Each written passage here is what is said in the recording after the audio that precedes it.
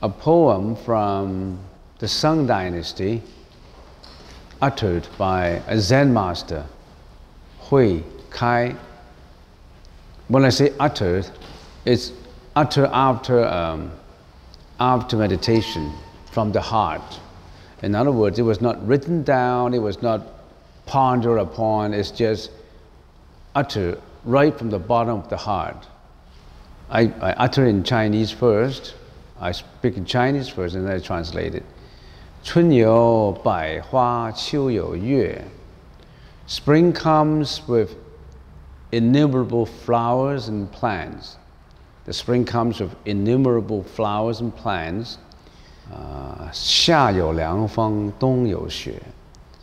Autumn shines the night with the loveliest moon, and summer has the gentle breeze. Winter gives you the white snow. 让无闲事挂心头. You think each of the 4 seasons has its unique features that give you moments of peace. 便是人间好时节. But I say your best season is when you have no obstacles in your mind. That's the best season. So, my question to you is, when you have no obstacles in your mind, that's supposed to be the best season, not spring, autumn, summer, winter. When you have the best season in you, is not looking at the flowers, looking at the moon, looking at the winter snow. The best season in your mind, where you have peace of mind, is when you have no obstacles in your mind. What are these obstacles? These obstacles, just to summarize it, are your mental afflictions. Mental afflictions. When you have something in your mind, you don't have peace of mind. When you have greediness in your mind, you don't have peace of mind. When you have hatred, when you have jealousy, when you have anxiety, when you have depression, any tinkling of thought, when you have any thought in your mind, as a matter of fact, like not just jealousy and hatred, when you have, oh, have I done my shopping for tonight? That's not peace of mind. Oh, where am I going for lunch? That's not peace of mind. It's when you have not a single trace of thought in your mind. When you're clear of all these, that's peace. When you're not polluted, when your mind is not polluted, our mind is 24 multiplied by 60, multiplied by 60, it's every second. Well, not just every second. The thought comes not just second by second by second. It comes fraction of second by second. I can't, how fast, how flashy it is, I don't know. But when you have not a single thought, no trace. So when you have not a single obstacle in your mind, that's the best season. However, we have to learn how to have no obstacles in our mind. If you don't identify these obstacles, how can you get rid of them? You can just say it. Empty talk is nothing. Empty talk does not really help. Some people say talking about it is good enough. Talking about not having it, talking about peacefulness, talking about meditation, talking about coming on a Saturday to do meditation, that's enough. That's not enough. That's just the first step. You really have to know.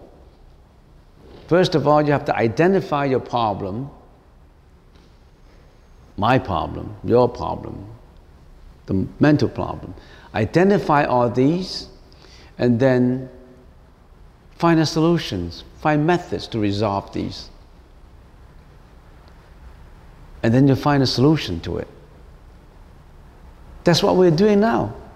We are studying the Heart Sutra. We are trying to identify all these obstacles, finding out where these obstacles are.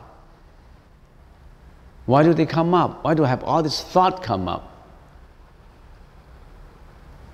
Why do I criticize people? Why do I find thoughts about people? Why do I have emotions? Don't you have to identify all these things before you get to that peace, that tranquility, that nirvana, that state where you are free from all these mental afflictions? Some people don't even know about that state.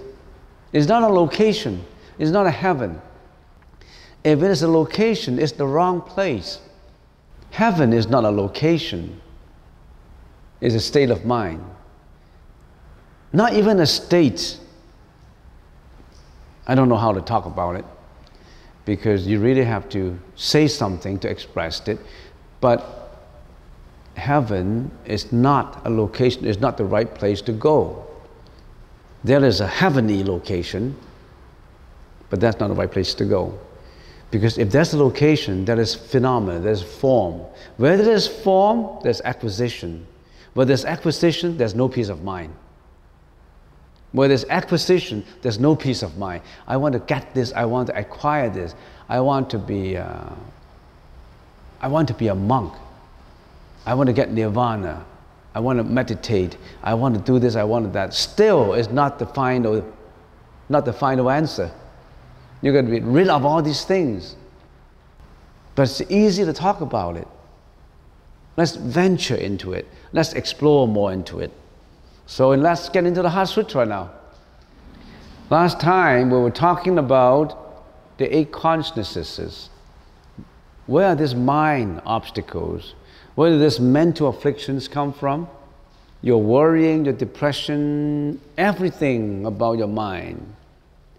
It comes from the consciousness. Remember last time we said we have the 6 organs corresponding to the 6 objects, eyes corresponding to form, visual consciousness is created, ears correspond to sound, auditory consciousness is created, nose correspond or interact with smell, and the 3rd consciousness, the odor consciousness, is created. Tongue interact with taste, the taste consciousness is created. Body interacts with touch, tactile consciousness is created.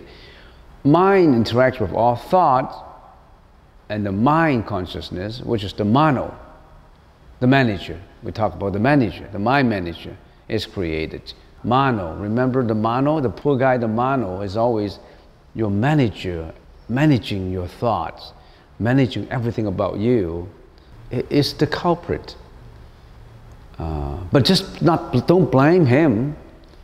He is what you train him to be, because he can lead you to nirvana. But if you don't train him properly, he'll lead you down to hell. Depends on you. We like mano, because he gives us happiness, he gives us joy, sometimes he gives us worries and fear and anxiety. But we don't forsake him, he's there. And there's just the manas, the ego, who interact all the time with mano manager. And there is this bookkeeper, a liar, who controls everything, who records everything. But he's not making a decision. He just receives everything into his tremendous space of general ledger. His space is immeasurable memory tubes. He record and record and record. And he give and he give and he give. He give out the energy. He's not saying anything, he just receives. And when the time comes when we died out, he just roll into the next body and do the same thing again. He's not making any judgment. He just take everything in. He's like your bank account. You put in the money, he just receive it. You have outlay, he just paid it. He's not making the judgment. We'll talk about that already. Don't think that this is, oh, we'll talk about this. There was a Vinaya master. He listened to his master to talk about a Vinaya book, and he listened to it 21 times. 21 times, every time 3-4 months, 21 times, until he's got all in his mind. When he contemplates, when he meditates, got all in his mind, and he became a Vinaya master later. You wouldn't want his training? Training is just to repeat to mano, your manager. Repeat to your manager. Habituate everything to your manager. Don't do this, do that. Don't do this, do that. You have to get it in your mind all the time. Actually, you should memorize it. Memorize it and memorize the Heart Sutra so that when you're meditating, when you are contemplating, visualizing, it all comes into place. in your subconsciousness. And you can stick it to the wall, every day look at it. That is Kuan Yim's. That is Kuan Yim's method of enlightenment. If you believe in Kuan Yin, you believe in Avalokitesvara Bodhisattva, you're always in touch with her. If you have that memorized in your heart. It's not difficult to memorize. We chant it in a few minutes. Memorize it. Okay, then the 8 consciousnesses, because in your next sentence, Avalokitesvara Bodhisattva, using prajna, contemplate that the 5 skandhas are empty. The 5 skandhas are sunyata. The 5 skandhas are void. What are the 5 skandhas? How are the 5 skandhas related to this consciousness? How are they related? People have been talking about I, mine, me. I is made up of the 5 skandhas, the body and mind. What are these 5 skandhas? Matter, perception, conceptualization, volition, and vijnana. The 5 skandhas, the first one is matter. In the Sanskrit language is rupa. Remember, we're living in this, we call it the universe, which has approximately 3 levels. This universe is filled with sentient beings, with beings living on this universe. And this universe has a lot of beings. And the Buddha generally generalized it into 3 categories. Beings in the Kama Dhatu. Dhatu means world, world with desire. Beings in world without desire, but they still have a form, Rupa Dhatu, which is matter. And then beings that are much higher level, they don't attach to form anymore, but they have the essence that exists.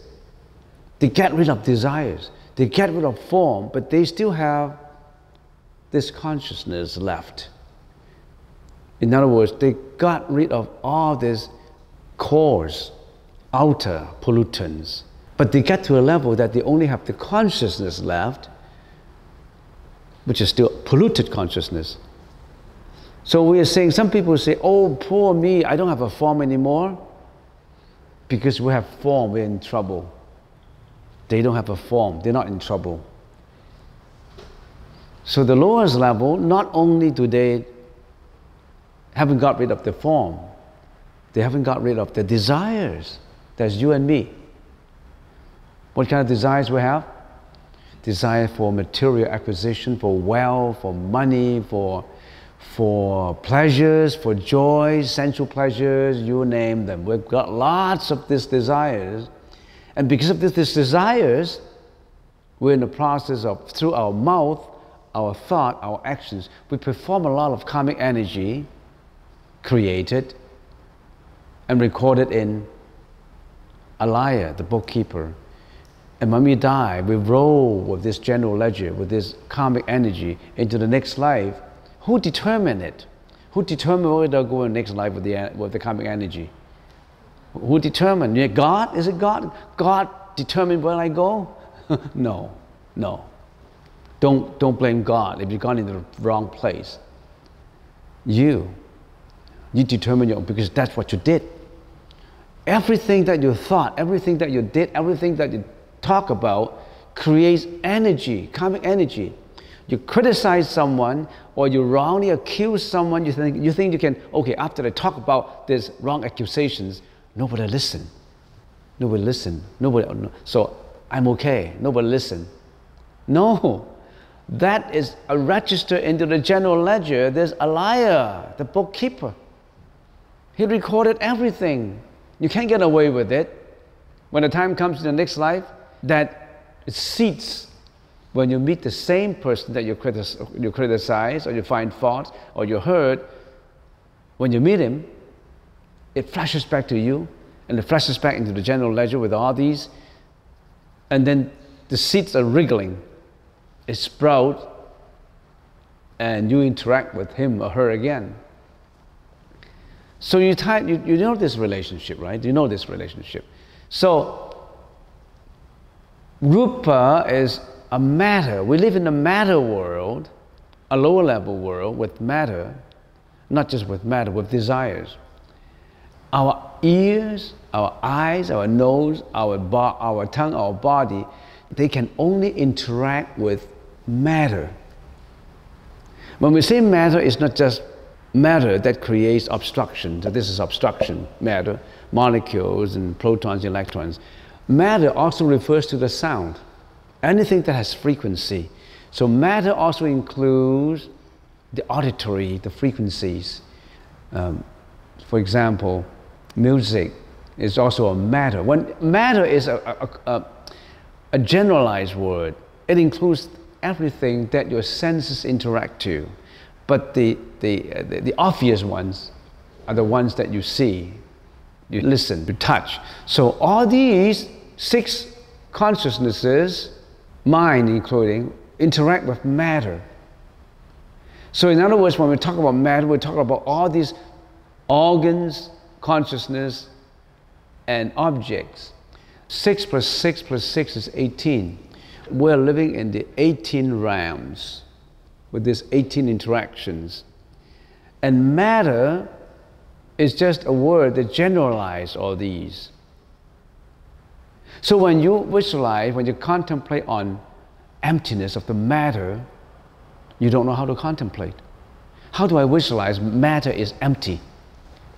Matter is empty. I mean, I got a bell in here. I got board in here, but how empty are they? If you just visualize on the emptiness of matter, you are not getting nowhere because you don't know the breakdown of this. This matter includes the body, the tongue, the nose, the ears, the eyes, the form, the sound, the smell, taste, the touch. It also contains all the consciousness as a result created. So you must think, is my body empty? How empty is my body? My body is made up of a causation of all different causes put together. I got heart, lung, spleen, blood, 32 parts of the body. How does this body make up of? But this body is like a machine, a mechanics that if it goes well, it works good for me. And if it doesn't go well, I will be sick. If it's really gone to almost destructions, I died. So is this me? Is this body really me? Is my heart me? Is my lung, my spleen, my liver, is this me? It's a molecule, it's a flash. Then how come I gotta exist? My mom gave me this body. I came in the mom's embryo, and then I got born, I got growing, every time I'm growing. So this embryo, who gave my mom this embryo that contains me? Oh, because a man and a woman came together and interact, and the sperm and the ovum fuse together, and then that becomes becomes me. So how come they got fused together? Oh, because they have sensual pleasure. They think they like it, and it fuses together, and the chances it may not fuse together, but it fuses together now. And why do they come together? Oh, my mom met my dad, and they got married. And you trace, it's just causations put together. And why do my mom and my dad bear me, give rise to me, and not John's mom and dad? Oh, my mom and dad, they knew me in previous lives. I have unending business with them. I got to come back again to fulfill whatever I have to fulfill, to pay what I have a debt I haven't paid, and to get back money that they owe me. I mean, all these things, I don't know. I'm not supernatural. I can see all these things. There must be a reason. That's matter. That's how you visualize the emptiness of matter. So if I don't tell you the relationship between this, how can I contemplate on the emptiness of the 5 skandhas? I cannot, because I don't know the details. Even this is not detailed enough. The Buddha break it more down, every section, break it down into further detail. It's just you don't want to know about it, and nobody told you. Nobody told you about the Buddha's teaching. And now you know. Somehow because of your previous causes, somehow because you, I don't know what causes, I don't have supernatural power. You just come to here and you take the Buddhist teaching through my mouth speaking about it. I'm just a medium of exchange. It could be somebody who got you here. I don't know. You know. This doesn't matter, including the body, molecules, elements. And then you say, am I just made up of the matter? Of just rupa? And let me tell you, the analysis of this is not enough. What make up of my eyes? What are the elements of my eyes? What make up of this body? The body is made up of the 4 elements, we generalize it. Molecules, fluidity, temperature, and oxidity, moving. So it's form, fluid, heat, and moving. All these are the elements. I can go on and on and on with the Buddhist teaching, but that's enough. We got this whole body working because of this. And then we say, okay, then we still have the spiritual side of it. Not just the matter. I'm not just making of the matter. I'm also making of perception, because when I see, my eyes see, my ears sound, listen to sound, all these things would arouse feelings and perception. My eyes perceive them. This perception is not due to materiality, it's due to my consciousness perception. It's nothing to do with matter. So I have perception.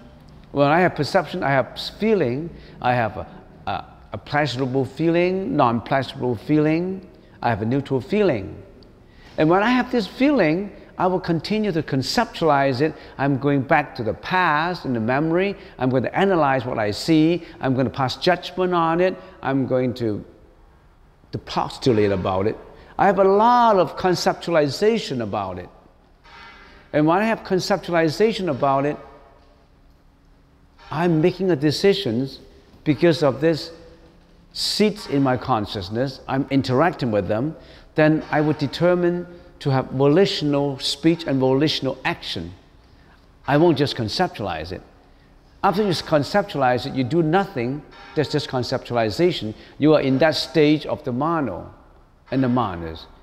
But you will perform it. With the alaya consciousness, you will have volitional action, volitional speech. You will perform accordingly. And all this performance will get stored back into the general ledger. The general ledger provides you with all this latent energy, and you carry out this. What did you carry out? What volitional actions? Good, bad, or neutral? Killing, lying, sexual misconduct, cursing, double-tonguing, you name them, those are the bad stuff. Sometimes you're compassionate, you're kind, those are the good stuff. All this bad and good stuff all add together will get you a karmic energy, get recorded. What get recorded, you perform it. Some of the performances will get result right away. You broke the law, you'll be punished. You rape, you'll be punished by the government. You steal, you'll be punished by law. And all these are karmic actions that were stored in there. And a lot of complications. And then it gets all stored into the Vijnana again, into the general ledger. And if a criminal, for example, is sentenced to capital punishment, he dies. When he dies, you think that's it? He paid for everything? He's clean? He paid for? Everything is recorded again in his general ledger, and they carry on into the next life. A capital punishment is the punishment to the body and for this life. He could go down to hell, or he will reincarnate into I don't know what, and carry on the next karmic energy. That's why the Buddha said, be awakened now. Awakening to all these consequences and all these happenings, and get away from these. These are nothing but suffering. These are nothing but suffering that you don't know about. Get away from these. That's what every sutra is all about.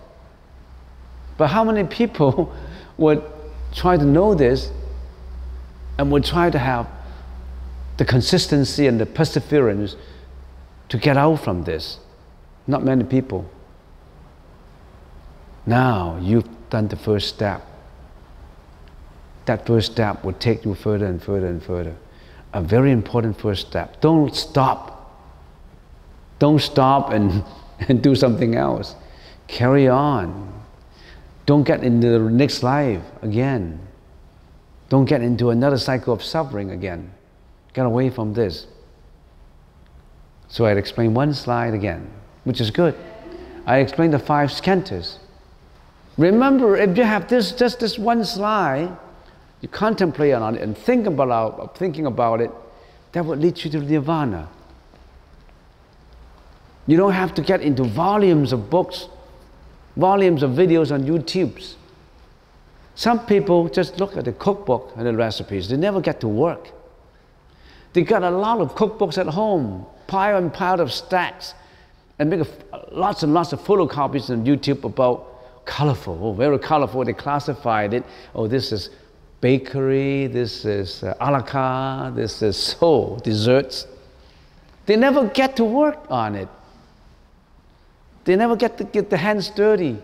They never go out to buy the flour, the cornstarch, the spice and material. They never go out to just make photocopies. They run the machine every day, making photocopies and shelf them on the shelf. Then you come back again in your next life and do their own suffering. They do the same shelving. I believe in that. I always talk to our cook, Ming, and I said, let's have more variety. Yeah, give me the book. I said, I'm not going to give you any book any further.